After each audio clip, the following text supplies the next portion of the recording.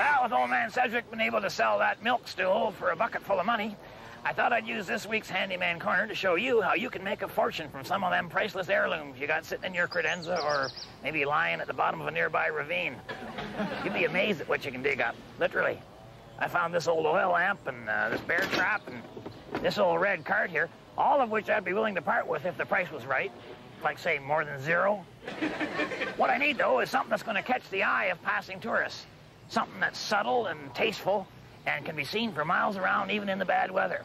So we're going to build ourselves a real fancy city-style rotating sign using these window boxes and this old bed frame. Now, the first thing you're going to need is some pieces of pipe.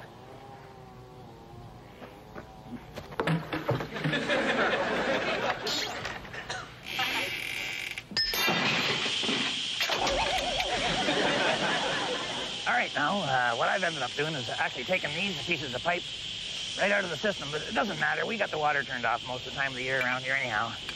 Unless, well, you don't suppose these are gas pipes. Hard to tell with our water. Oh, well, we'll find out eventually.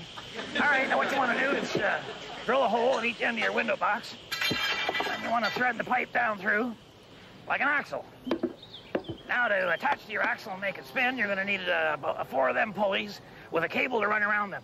Not as hard to find as you might think. A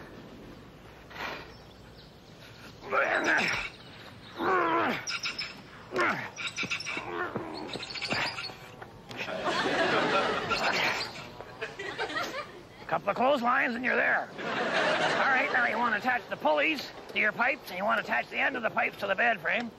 Now, I would recommend that you weld them on there for strength and safety. Of course, the Handyman's secret weapon, duct tape, works good, too. All right, now what you want to do is put the bed up on its side. With the pulleys on top. Oh, I forgot to put the pulleys on. I'll get that later. You know what else you can do is cut to pieces of plywood or cardboard or what have you, and attach them on so you close off the open side. Then you got 4 different signs that you can make, but I'm happy enough with the 3-sided version. I'll tell you what, the drivers will be so amazed they'll veer off into the ditch, and then you can charge them for a service call. All right, let's paint. Or you can use a felt tip marker. All right, I got my pulleys attached, I got my clothesline threaded all through, and I got all my signs painted on. So now when you want to display your different signs, you just pull on the ends of the clothesline. Tell you, it's like drawing flies to a ship. Now, there's your oil lamp. There's your bear trap. There's your red cart. Hang on a second.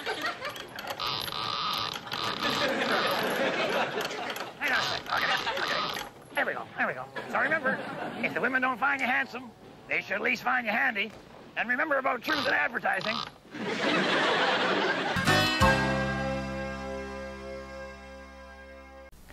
Hey, I'm doing this from my hotel room on the road, but it was too important to wait for it. We got this great Father's Day package now where you get 3 different things. Let's start with the koozie. We got a koozie, you know, that you put around the drink so your hand doesn't freeze off while you're having 78 beers in a row.